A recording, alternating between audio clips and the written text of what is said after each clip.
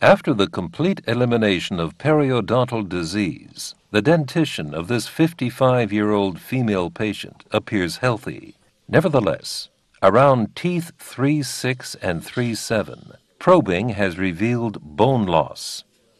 The radiograph indicates that bone loss and furcation defects will be revealed after the gingival flap has been elevated.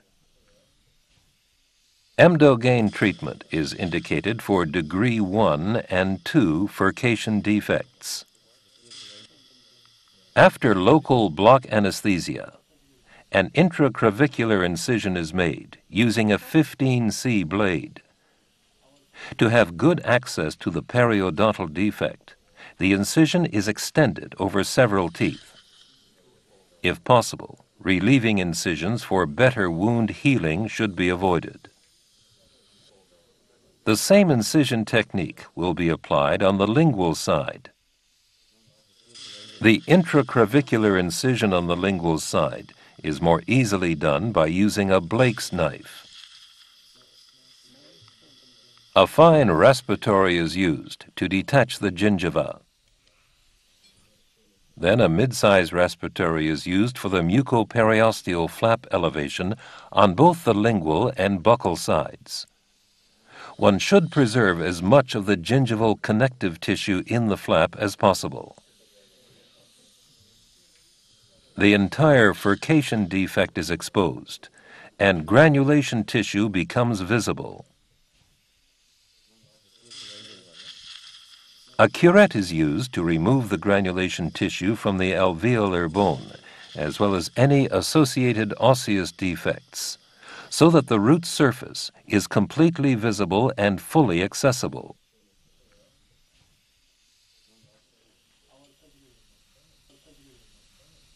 Granulation tissue in the lingual area also is removed.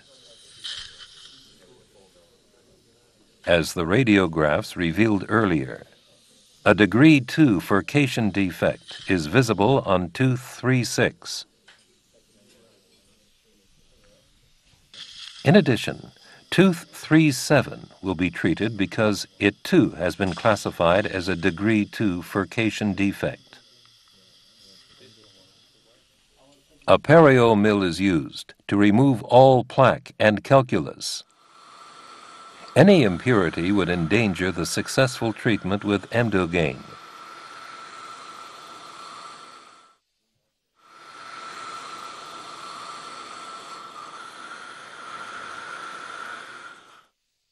Pre-suturing the soft tissue around the defect will help in closing the final flap.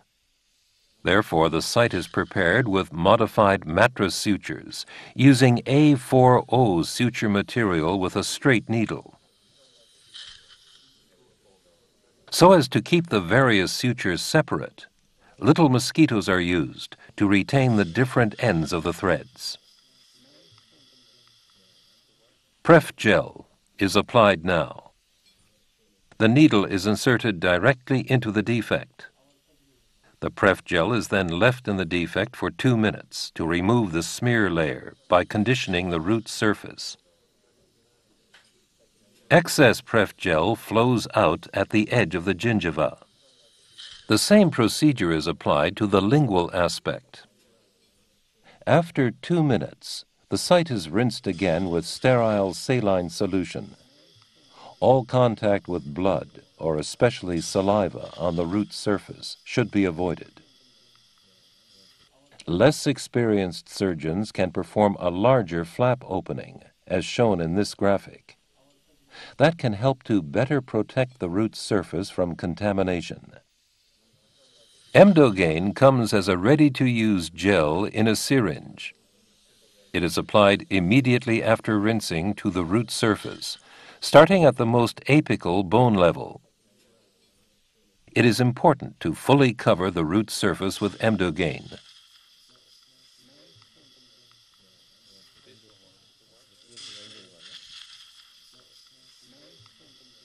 The flap is finally closed using a tension-free technique.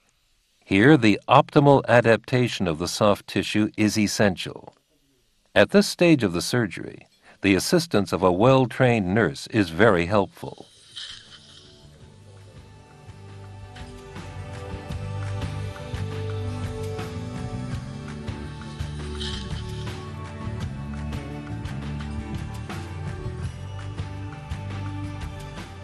The final view shows a well-transformed, tension-free gingival margin.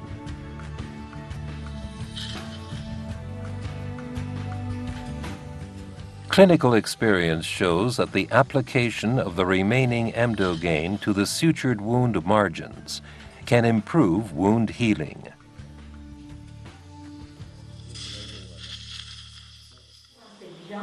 Another important factor for treatment success is adequate patient instruction. For further information, read the guidelines for use carefully or contact your local Straumann representative.